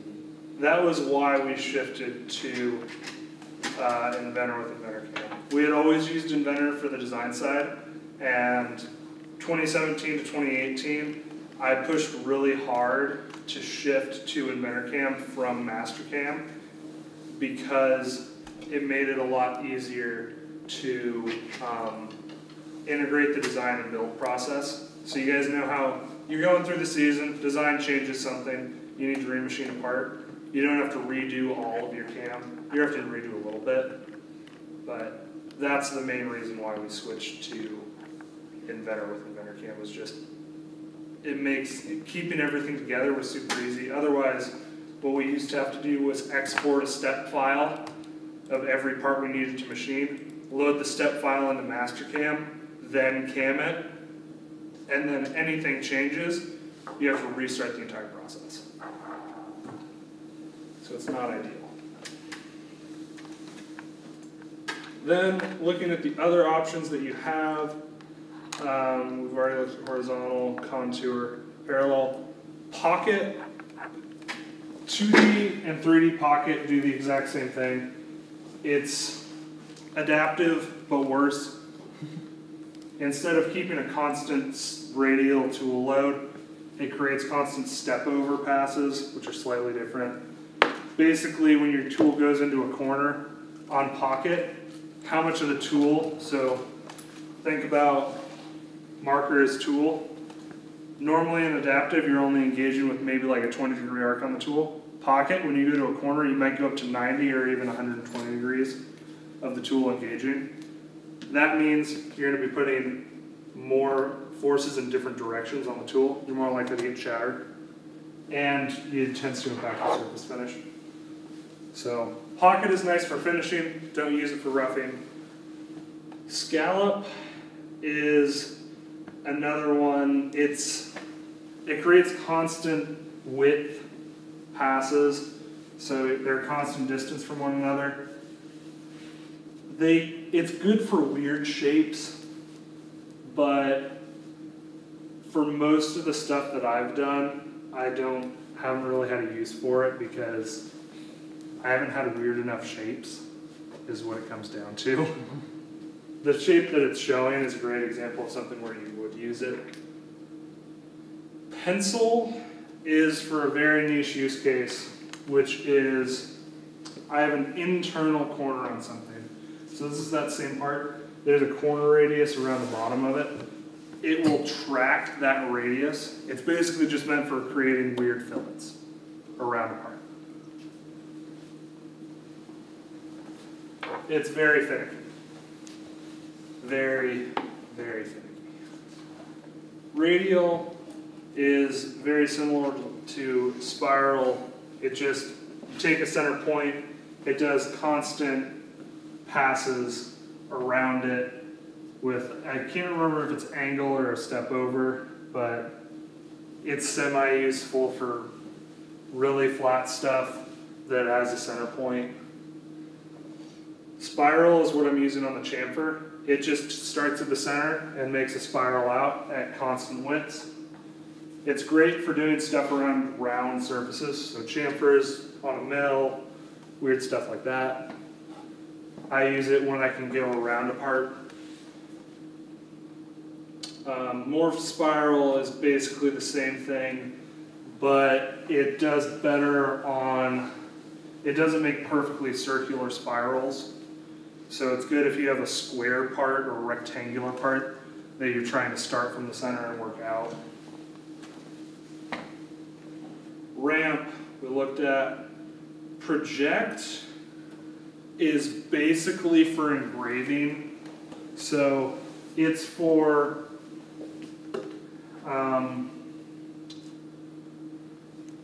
let's say I took a 2D sketch onto a curved surface. Project allows you to take that 2D sketch and engrave it onto the surface. It's just for engraving text onto surfaces, pretty much. It is also very finicky. Morph. I've not had good luck with Morph. It's a neat concept, but basically it's parallel, but it follows the surface, is a good way to think about it. If your geometry gets too far from linear, though, it gets really confused with what direction the passes should be. So these are great because it's basically a constant width line. But let's say I was making a bunch of really weird curves. It gets confused on what direction it should be going. It doesn't like it. And then flow. Flow is pretty much for machining fillets or chamfers. It is meant for just following surfaces around a part.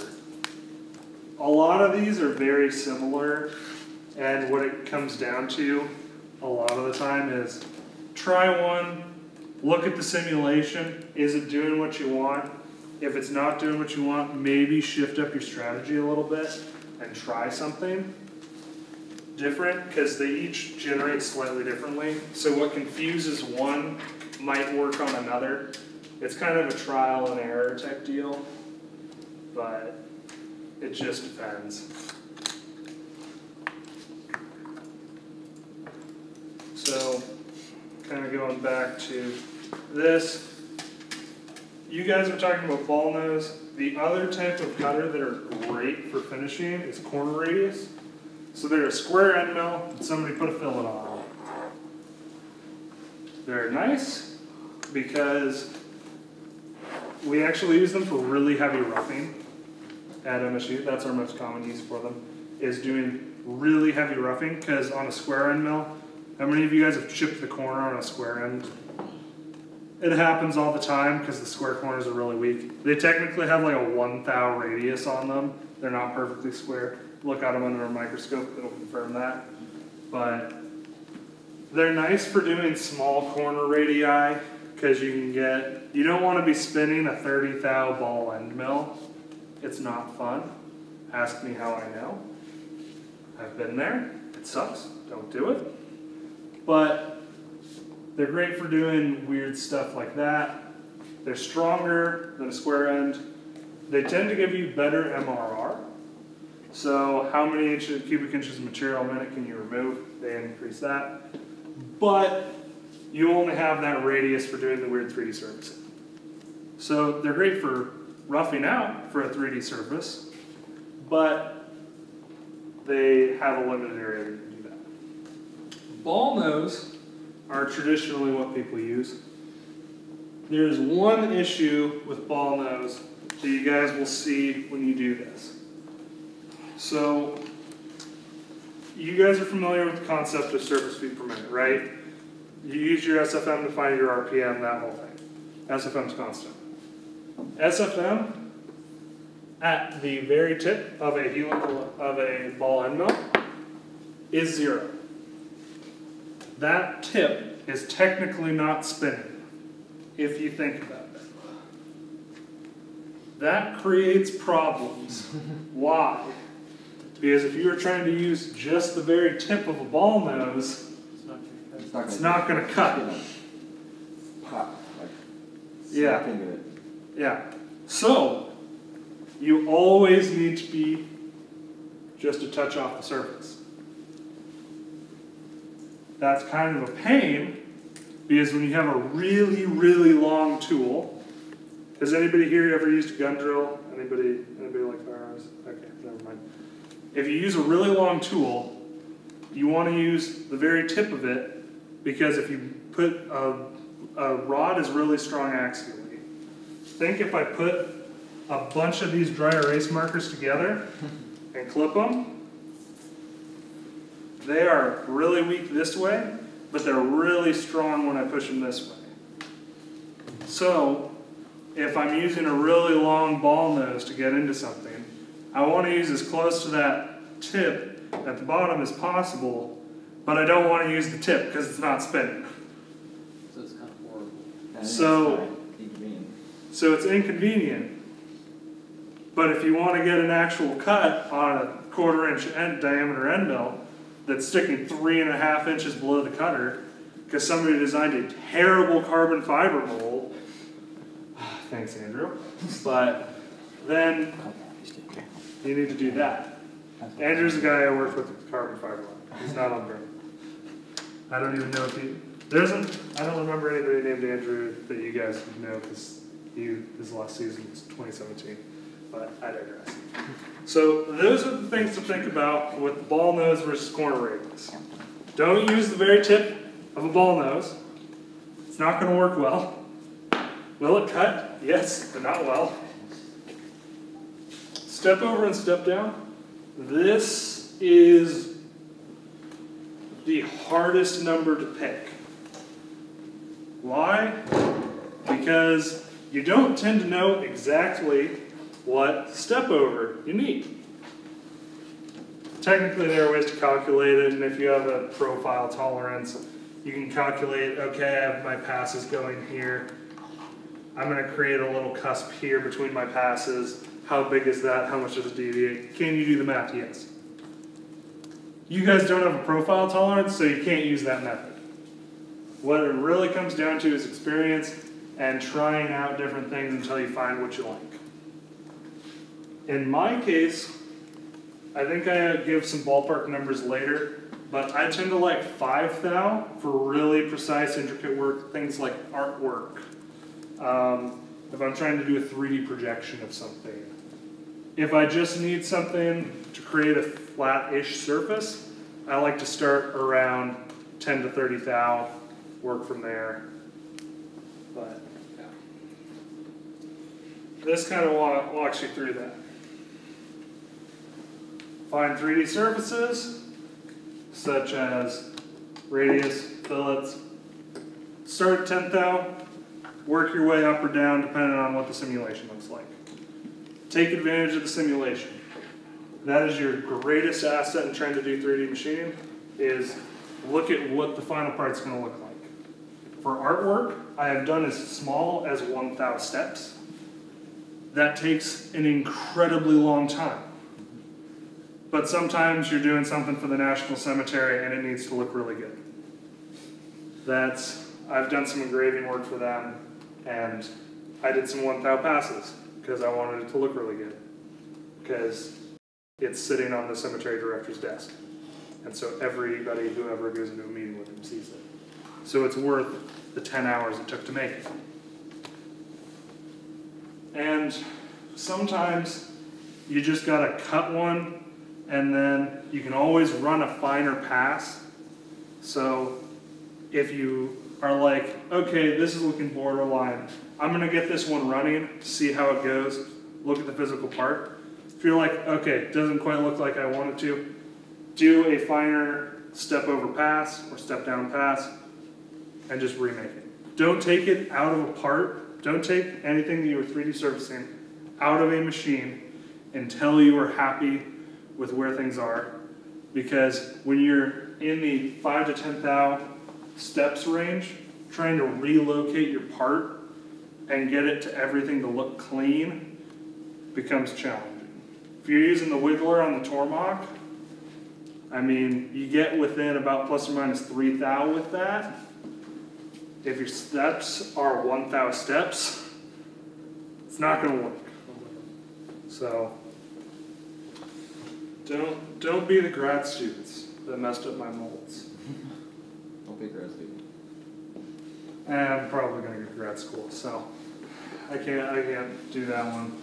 But again, I beat this one to death earlier. Use the right tool for the slope angle you're dealing with. Use the right tool path.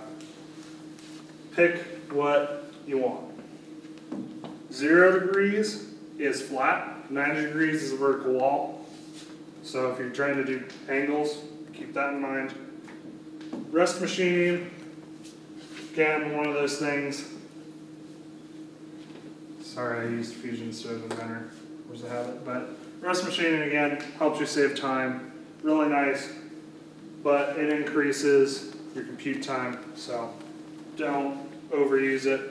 Smoothing, this is doing exactly what I was saying on here. Basically, it fits lines or arcs within your tolerance, makes it nice, but also it lets you deviate from the tree surface. So, trade-offs. If you're surfacing the wing of an airplane, probably aren't going to have much smoothing tolerance. But if you're doing a fillet, who cares? Who's going to notice one thou? And then avoid touch surfaces, you guys saw that. It really just lets you control where you're cutting. That's the purpose. Lets you avoid cutting the things that you've already done. So, what we're going to do now, why you guys have computers out. We are going to have you guys program some parts. These are both real parts that I pulled. This one is a mold for carbon fiber. So that was done, that is one of the molds I designed, or I helped them make for testing out the strength of carbon fiber composites. So it's a real part that I actually took from the research lab that I was doing. And then this is that one that you guys have a physical copy of. It is for pocket NCs, so the tiny little 5-axis mills. They're actually based in Belgrade, which is 5 miles from Bozeman. So that is a part I developed for them, so that way it allows you to hold dovetail vices and self-centering vices and all this commercially available hardware onto those machines. So it has a lot of weird mounting holes and stuff because it's basically an adapter. But it's really nice because instead of just being limited to their work holding options, it lets you use any of the commercially available stuff. So they're practical parts, they're real parts. I'm not just throwing some random crap at you. But what I want you guys to do is let's start out on the sign. I believe it's called small sign small c or something. But start on that one. What type of tool path do people think is good for this part? What would you guys immediately use? And there is a file in there that has my cam and shows you what I've done. Did I give you the exact cam that I would do for it? Maybe, maybe not. I chose a parallel. What would you guys choose? Parallel? Why parallel? I mean, like, it kind of looks similar to that work I've done before with the ball dentist. And I've used parallel for that. Gotcha. What factor determines what type of tool path we should use? Angle. That's your slope angle. Maximum slope angle on this is about 60 degrees. So, therefore, you're going to want to use something that's meant for shallower cuts, probably. That's how I came to choose parallel. So, play around with some step overs.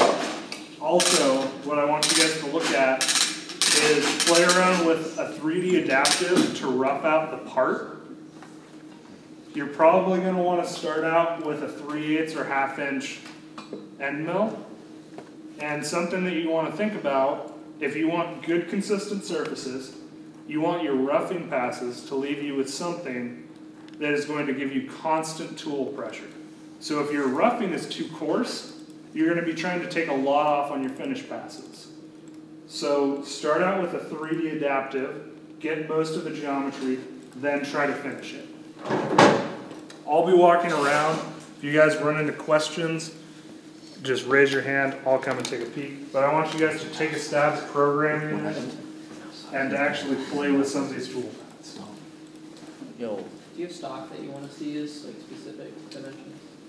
You can start out, I honestly would just do a relative size box that's about the size of the part.